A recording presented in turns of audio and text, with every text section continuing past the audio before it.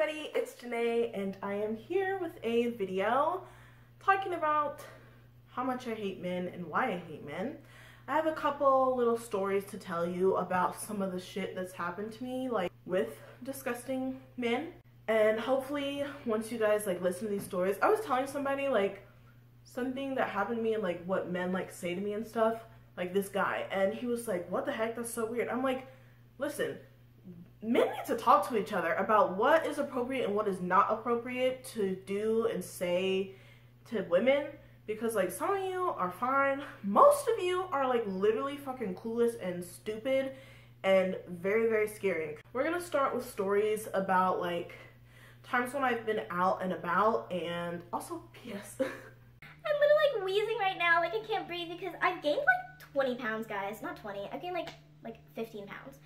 I've gotten so big, I don't know how, but it's okay. I just want us to know, guys, that's why I'm breathing so hard, because I'm a fat bitch.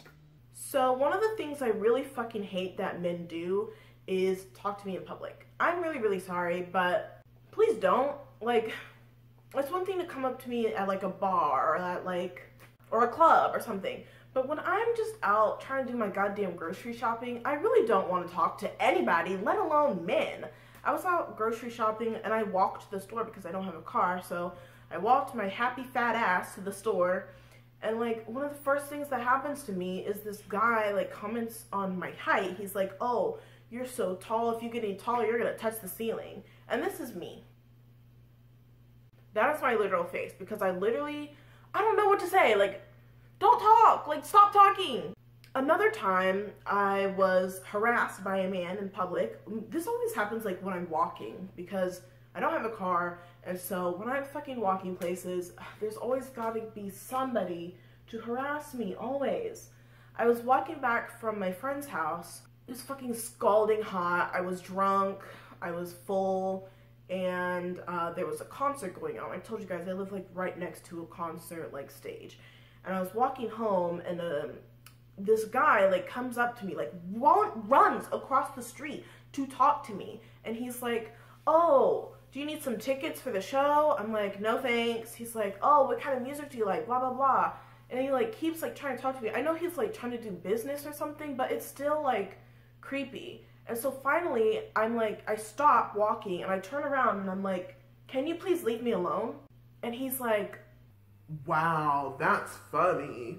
What is so funny about a girl not wanting to be harassed walking to her home? Like, I'm obviously not headed to a concert. The concert was for like some sort of honky-tonk fucking Confederate flag ass having. I don't know who it was, like Rascal Flatts or something, I don't know. But obviously, I'm not going to that shit. Like, it made me really mad, and it made me mad that he like reacted that way to me saying, leave me alone. That's why women don't like tell men no and tell men to stop talking to us and stuff like that, because you guys are gonna react in a way that is kind of off-putting. Another time when I was fucking walking home, it was literally like 90 degrees out. I had a bunch of fucking groceries. It was so hot. I was like halfway home, and this fucking guy like drives past me, and I'm like, okay. And then he ends up doing a U-turn in the street and comes up to me. Like, we don't have sidewalks because Charlotte, North Carolina is not a place to like live if you don't have a car. Like, walking places in North Carolina is not easy, okay? So I'm walking on the grass and he like turns over into the grass, like literally this close to me. And so I continue walking, trying to keep my cool. And I look at him, he's got the window down, and I'm like, are you okay? Like, and he's like, I'm okay, I was just about to ask you the same thing, babe. I was like, leave me alone! Please don't come up to women who are all by themselves, walking to their home, and harass them and try and make them like get into your car. Like, he could have been nice, like trying to ask me for a ride, but then he calls me bae, and that's like horrible. Like, don't call me bae. I'm not your bae. I will never be your bae.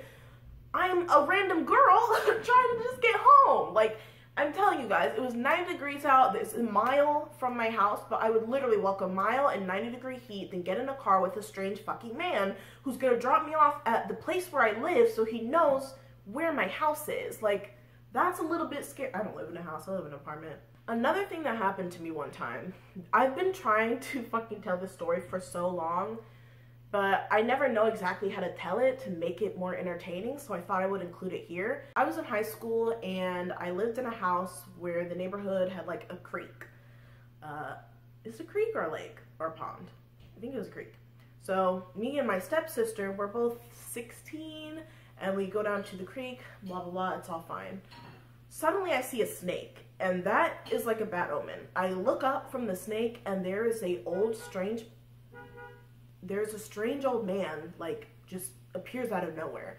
My stepsister is terrified, so I have to be the one to, like, somehow get us out of the situation and make everything calm so that neither of us get abducted or raped. You know, like, please stop going up to women when they're all by themselves. Like, there was nobody at this creek, so, like, there was no witnesses or anything. Like, that's so scary, guys. This guy's, like, white, probably like 50, 60 years old, coming up to these two girls who are all by themselves.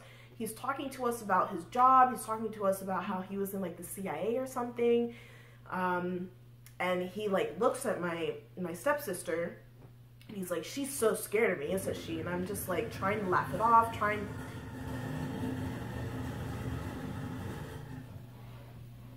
I'm trying to keep him like somewhat entertained enough to not kill us. Finally, I get like my phone out of my purse. This is back when we had keyboards on our phones. Remember that, guys?